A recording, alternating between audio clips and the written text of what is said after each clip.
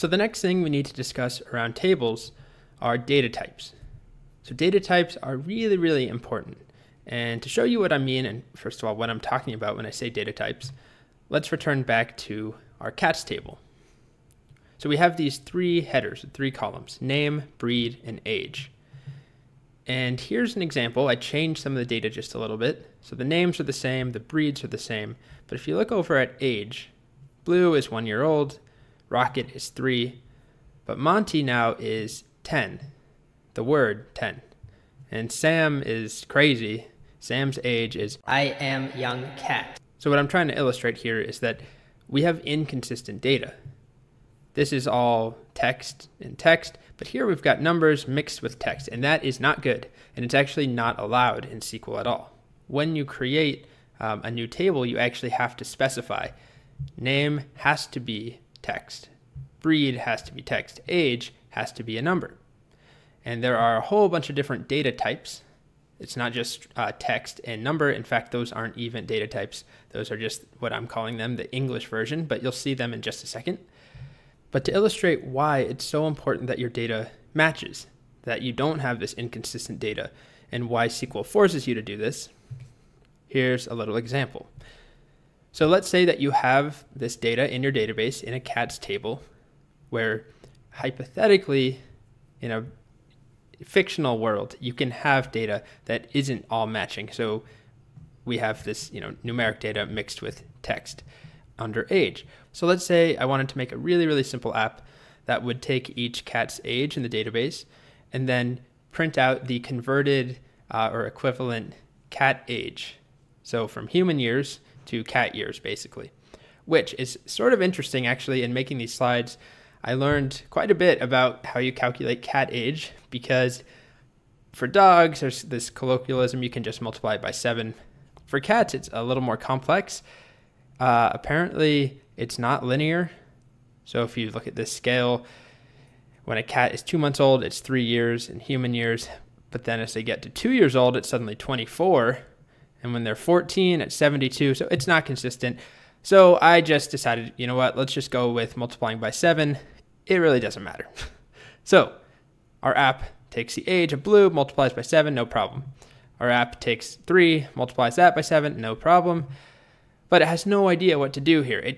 Our code doesn't expect text, and it can't do the math. And same thing with I am young cat times 7. It doesn't even know what to do. It just freaks out. So really trivial, stupid example, I know.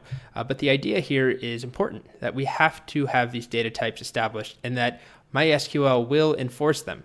So when we create tables, we have to say exactly what data type we're looking for. Because this type of situation is really, really not good, also known as bad. So returning to our cats table, when we're creating it, we'll have to say, this must be text, breed must be text, and age must be a number. So in reality, there are a lot of different MySQL data types. Like I said, text and number are not real data types.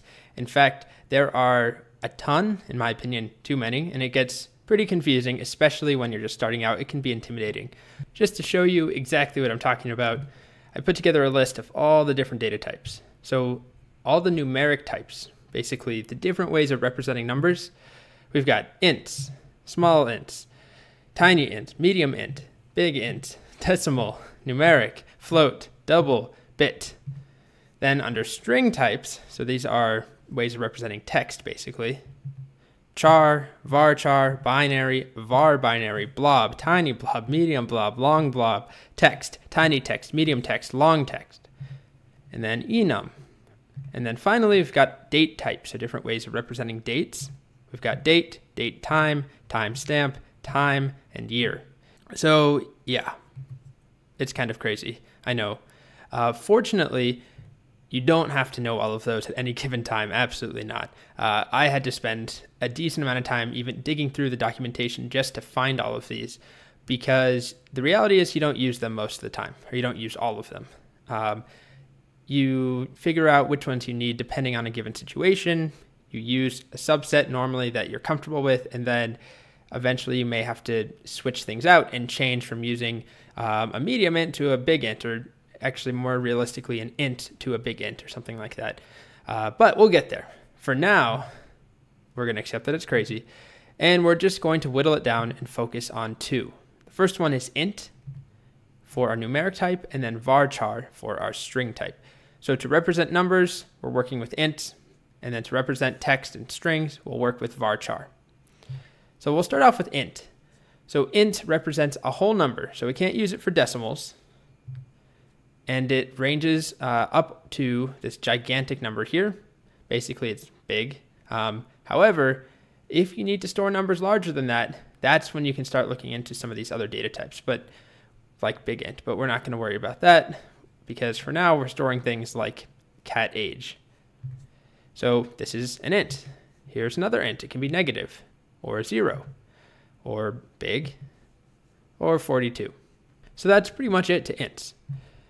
Then varchar is a way of representing text or strings, and it's variable length. So you may have noticed that there was char on there and varchar. Well, char is a fixed length. So that means that everything in that column has to be the same length. It has to be 10 characters or something. But varchar allows to have a variation in that, which is what we want most of the time. And it's between 1 and 255 characters. So things like coffee or negative 9,999, the string in quotes. So it's not a number. Or this, whatever this is. Or capital L. Or a sentence, as long as it's fewer than 255 characters. So returning to our cats table, we would say that name, which must be text, would be varchar. And notice that I have these parentheses here and a number inside. So when you use varchar, you have to specify a maximum length. So in my case, I chose 100. I could go up to 255, but I just don't want to have any giant names. But that's all that it does here. So it specifies where the cutoff point is. And if I go beyond 100 characters, if I write 300 or 200 characters, all that will be stored is from the first character to the 100th character. So breed, I did the same thing. It's varchar, and I did 100 again, but that could change. If we wanted to restrict breeds to be shorter, we could change it to be 50 characters. And then for age, which must be a number, we just use int. We're just working with whole numbers. We're not going to worry about my cat is 1.2 years old or anything like that. Okay, so that's all we're going to do for now with data types. Basically, high-level overview, and we saw two of them in particular, varchar and int. Next up, we have a really quick activity.